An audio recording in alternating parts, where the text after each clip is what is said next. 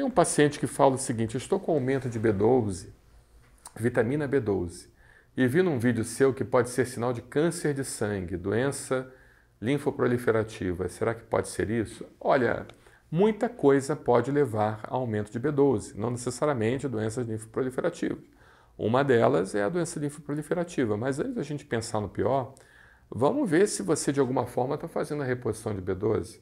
Então, por exemplo, se não me engano, existe uma alga chamada clorela que ela tem B12 na sua composição, que é muito saudável, não tem nenhum problema você fazer o consumo da clorela, que é uma alga de água doce e que, em teoria, é o ser vivo, né? Não é o animal, porque não é do reino animal, mas é uma planta, né, que teria a maior quantidade de aminoácidos semelhante à carne animal, entende? Então, os vegetarianos, eles acabam consumindo muita clorela como suplementação nutricional e essa suplementação nutricional, ela pode levar a um aumento de B12. Então, você vai ver um B12 alto lá e vai achar que o paciente, de certa forma, tem algum problema mais grave, tá bom? Então, temos que ver essa situação. O problema é que o B12 dá muito nervoso, a pessoa fica muito ansiosa, mas se a pessoa tiver naturalmente aumento de B12, não tem o que fazer, né? É justamente tentar diminuir o consumo de alimentos ou a própria reposição de vitamina do complexo B, que também pode aumentar o B12. E existe uma substância chamada magnésio, que é um mineral que ajuda a contrabalançar os efeitos colaterais do B12, mas sempre, nunca faça isso sem orientação do seu médico, sempre com a orientação do seu médico. Nunca faça nada sem orientação dele. Outra situação também que leva ao aumento de B12 é o uso do álcool, tá? Então, existem pacientes alcoólatras que bebem diariamente, constantemente. Isso leva ao aumento da B12, até porque esse consumo do álcool leva a hepatopatias, leva a problemas de inflamação do fígado. E o fígado ficando inflamado, acaba havendo uma metabolização não muito adequada da B12 e ela acaba aumentando no sangue. Algumas doenças dos rins, como nefropatia, podem levar também a aumento de B12, algumas doenças pulmonares, né, que o paciente possa desenvolver, leva também a aumento de B12. E agora eu vou falar das doenças um pouquinho mais complexas, né, como as doenças reumáticas.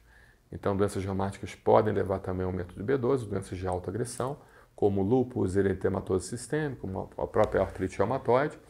Doenças como cânceres, né, alguns cânceres sólidos, tumores, né, doenças hematológicas do sangue, da medula óssea, podem levar também ao aumento de B12 e doenças mieloproliferativas em geral, né, e tudo mais, e a própria questão do linfoma também pode levar ao aumento de B12, tá bom?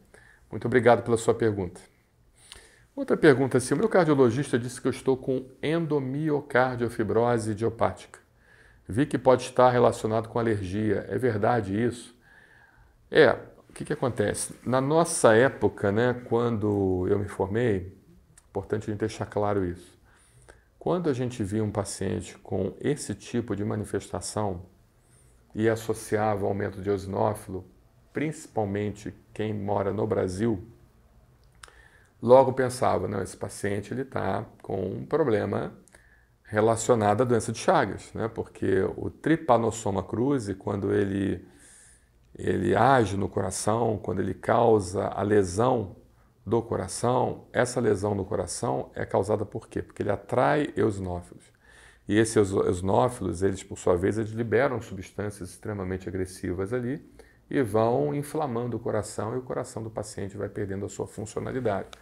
Então, quando eu me formei na área de alergia, a gente viu alguns pacientes com essa alteração, por assim dizer, no coração e aumento de eosinófilos, a gente naturalmente já pensava na doença de Chagas, em inflamação crônica causada pelo trypanosoma cruzi, tá bom?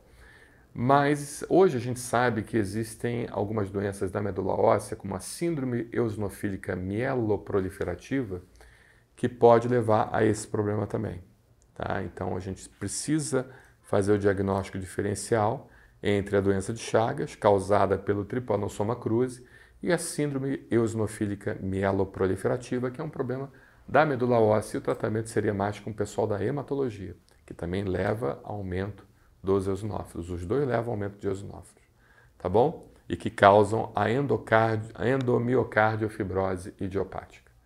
Muito obrigado pela sua pergunta. Tem um paciente aqui que tem asma eosinofílica com aumento de eosinófilos e faz a seguinte pergunta: por que os eosinófilos são tão perigosos e importantes em pacientes alérgicos? Então, a primeira coisa que a gente vai falar aqui é o seguinte: por que ele é chamado eosinófilo? Por que essa célula é chamada eosinófilo? Porque os grânulos dela coloram pelo método da eosina. Então, existe uma coloração em específico pelo método da eosina e, por colorar pelo método da eosina, acaba então, por assim dizer, acabou então sendo batizada como eosinófilo. A grande situação é que esses próprios glândulos liberam citocinas lesivas, tá? Que causam inflamação nos mais diversos órgãos, como o pulmão, como o próprio intestino, a questão do esôfago também. E essas citocinas lesivas, como a peroxidase eosinofílica, que ela é muito liberada em parasitoses, a proteína básica principal, que ativam os mastócitos e eneutrófilos, né, que são células que estão relacionadas também em processos de hipersensibilidade. A própria proteína eosinofílica, que está muito relacionada em infecções virais, você consegue então identificar essa proteína eosinofílica em biópsias de pacientes que têm doença respiratória exacerbada por aspirina, proteína eosinofílica catiônica, né? Ela produz também neurotoxinas que atuam em células, produz a UCA-Cal10, que é aqueles famosos cristais de Charcot-Leyden. Então, quando o paciente, por assim dizer, tem uma avaliação das suas fezes, nas fezes aparecem cristais de Charcot-Leyden, a gente sabe que esses cristais de Charcot-Leyden estão relacionados à eosinofilia, a processo muitas das vezes alérgico, e esse processo alérgico, essa proteína, bem na verdade, essa UCA-Cal10, ela ativa então o perfil T2. E elas também têm uma característica de liberar DNA íntegro do eosinófilo, que causa uma toxicidade das células e captam bactérias que possuem receptores para quimiocinas, citocinas, e que, de certa forma, acabam causando uma confusão muito grande no nosso organismo, né? Então, isso é muito importante nós deixarmos claros, né? Outra situação também é que elas são células apresentadoras de antígenos. E elas expressam a chamada Mhc de classe 2. O que é isso? É que quando o nosso sistema imunológico quer apresentar que o paciente ele está desenvolvendo alergia, ela justamente coloca células apresentadoras de antígenos, células dendríticas, macrófagos e tudo mais, e outros tipos de células, dentre elas o eosinófilo. E o eosinófilo também apresenta isso, então induz o paciente a ter uma reação alérgica, ter um perfil alérgico, o chamado perfil T2, tá? Que é um perfil de imunidade de alergia, tá? Tem receptores também para lipídios, e esses receptores para lipídios eles são muito importantes porque podem estar relacionados a aumento de eosinófilos em pacientes com obesidade. Por isso que um paciente com obesidade ele acaba tendo uma alergia mais grave do que um paciente sem obesidade. É interessante isso, né? Porque quanto mais gordura você tiver, mais você vai ativar a célula que causa muita lesão durante um processo alérgico, que machuca muita gente durante o processo alérgico. Por quê? Porque ela tem receptor para gorduras, ela tem receptor para lipídios, e esses lipídios então ativam os eosinófilos, fazendo com que eles tenham mais liberação de substâncias agressivas, né, como eu havia falado, a peroxidase eosinofílica, a proteína eosinofílica catiônica, né, proteína básica principal e o cristais de Charcot-Leyden e tudo mais, né? Então, é muito importante do paciente que está se tratando de alergia, esteja sobrepeso ou obeso, ele emagrecer, tá? E a gente sabe que, por exemplo,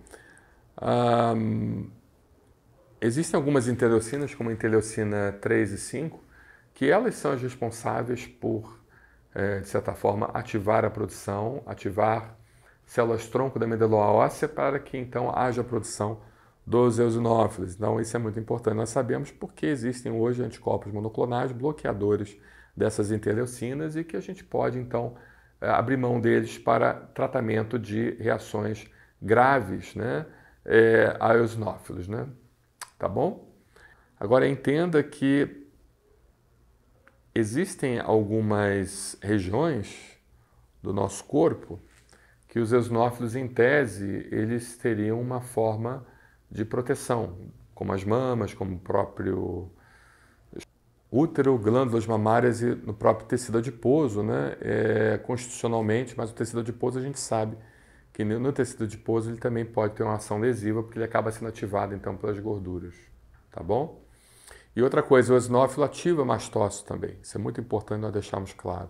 O eosinófilo aumenta a produção, aumenta a ativação dos mastócitos, a gente sabe que o mastócito ele causa processo alérgico, ele faz a liberação de várias substâncias vasoativas, dentre elas a histamina, e o mastócito também aumenta o eosinófilo, então um aumenta o outro, tá bom?